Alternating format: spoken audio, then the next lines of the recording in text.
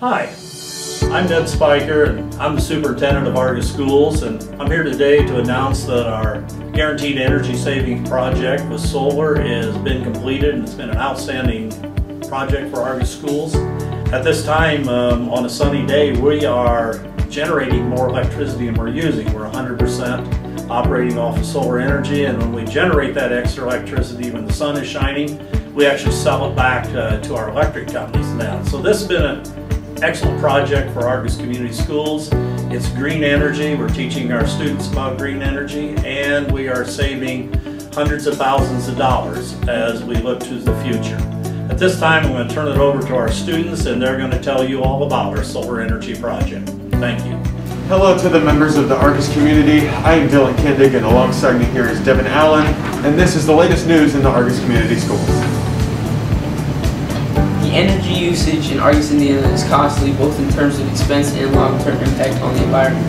School corporations all over the United States are investing in resources, technology, and new practices to undertake efforts into reducing energy.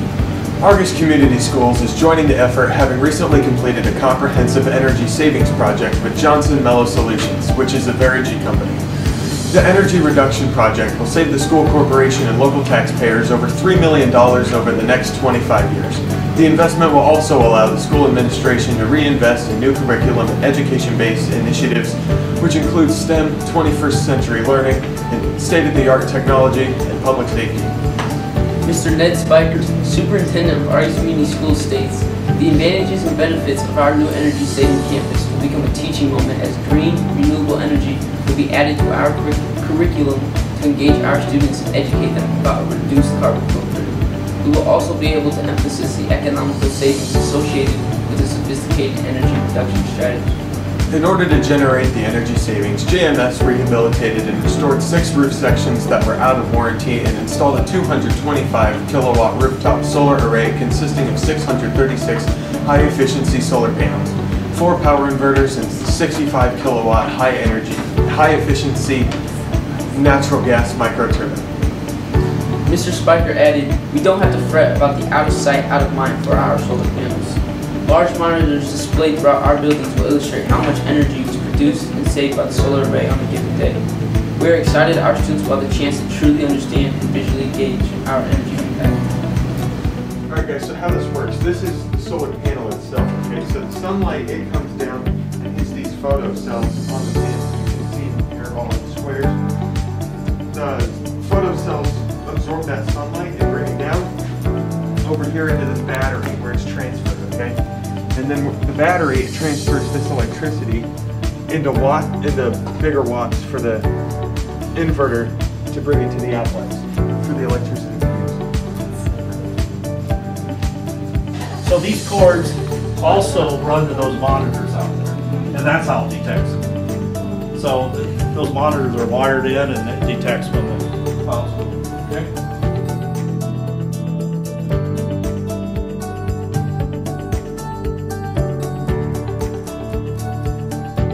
This is 77.99.